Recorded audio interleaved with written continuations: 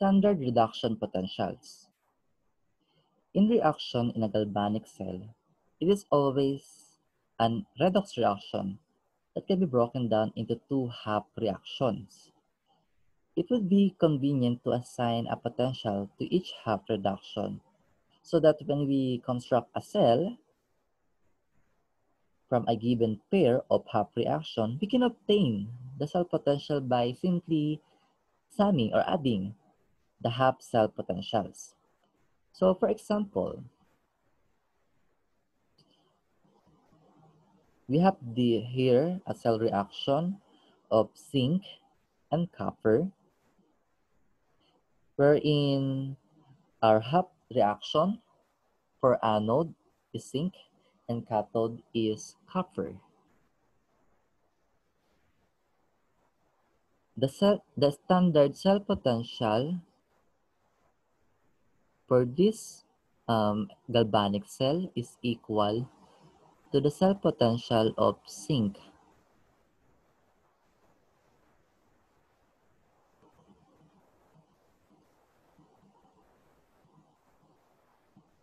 plus the cell potential of the copper.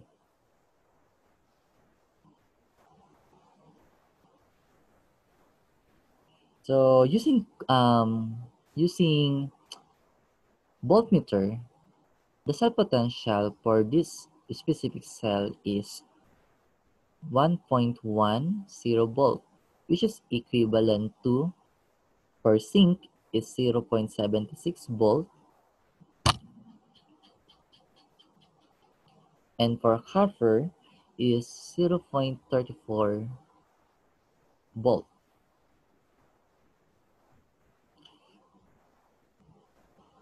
So this is what we call standard reduction potential.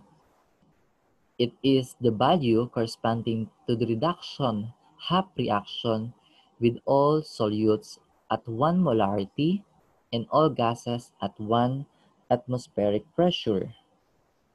So the standard reduction potentials for the most common reactions are given in the table, the next slide. So here, the following are the common half reactions for different elements. So how are we going to use these values in finding the standard reduction potential for a cell, for a galvanic cell? So by combining two half reactions that are listed in the table, to obtain a balanced redox reaction often requires two manipulations. The first one is one of the reduction half reaction must be reversed, since redox reaction must involve a substance being oxidized and a substance being reduced. The half reaction with the largest positive potential will run as written or as a reduction, and the other half reaction will be forced to run in reverse, will be the oxidation reaction. The net potential of the cell will be the difference between the two. So since the reduction process occurs at the cathode and the oxidation process occurs at the anode, we can write the cell potential or the standard reduction potential of the cell is equal to the standard reduction potential of the cathode minus the standard reduction potential of the anode. Our second manipulation, so since the number of electrons lost must equal the number gained, the half reaction must be multiplied by integers as necessary to achieve the valence equation. However, the value of standard reduction potential is not changed when a half reaction is multiplied by an integer. So take note of that. So since standard reduction potential is an intensive property, it does not depend on how many times the reaction occurs. So as you can remember, in our first lesson, the properties of substance, the intensive property does not depend on the amount of the molecules. So it is the property or substance that independent of any variable such as volume, mass. Okay, and then the potential is not multiplied by the integer required to balance the cell reaction. Okay, so let's have our example. Calculate the standard cell potential of the galvanic cell redox reaction. So we have here iron 3 plus copper, arrow copper 2 plus iron 2 plus.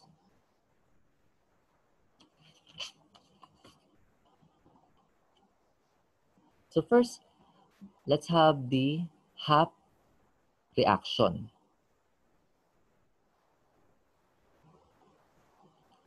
So as we can observe, the oxidation number for iron is +3, and this is +2, and for copper is 0, then +2. Therefore, our oxidation is copper, and our reduction is iron. So let's write our half reaction.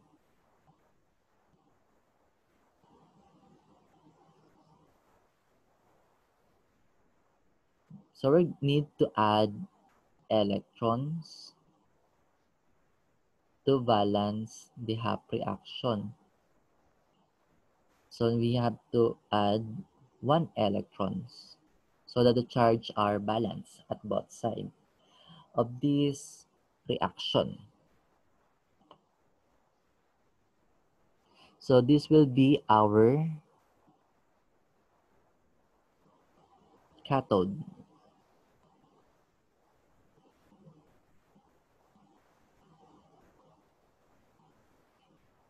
Since it is where the reduction occurs. Okay? And for copper,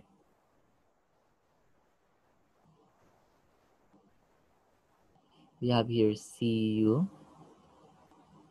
arrow, Cu 2 plus. So this is our anode. Since it's being oxidized. So to balance, we need to balance the charge. So we're going to add 1 electron at the right side. 2 electrons, since we have 0 charge at the left side. Okay.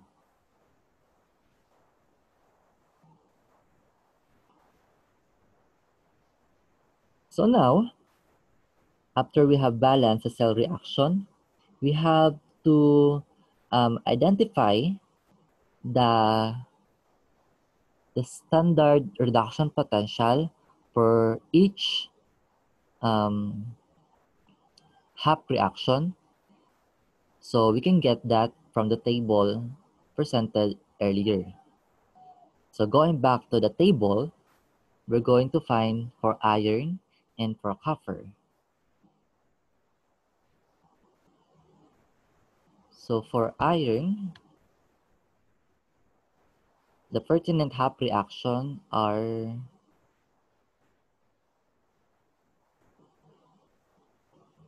so I'm going to write the excerpt from the table. It has a potential of 0.77 volts. And for copper,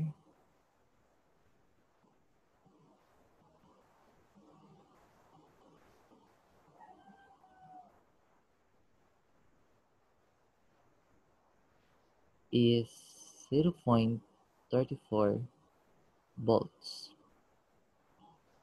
Okay. So for cathode, the iron, we have no problem. We can assign this one for 0.77 volt. But for anode, as we can see, the elements at both side are being interchanged. Therefore, we need to have we need to change the sign for the value of the standard reduction. Therefore, the standard reduction potential for copper is 0.34 volts.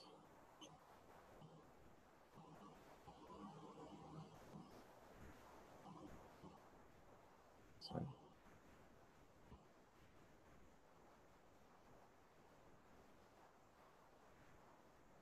Okay, so now we can obtain the valence cell reaction by summing the appropriate modified half reaction.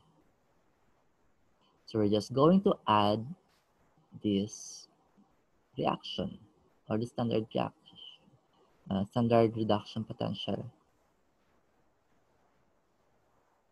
So our cell reaction now with a valence redox reaction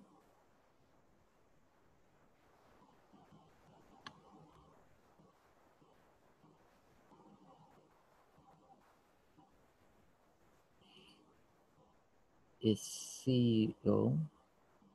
Okay, we have A3 plus Cu. And we have 2.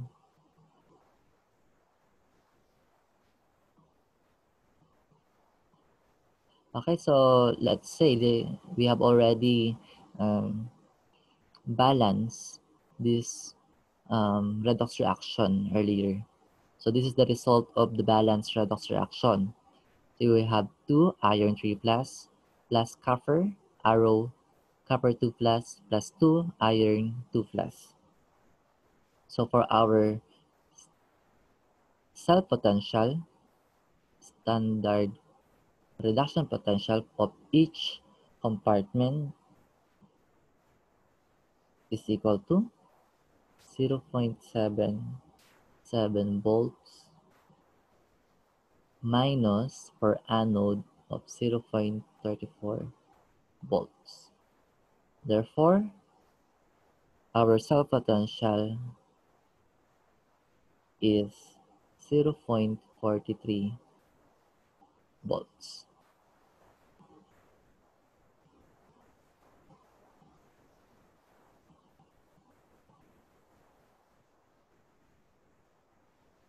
Okay, so let's have check your understanding.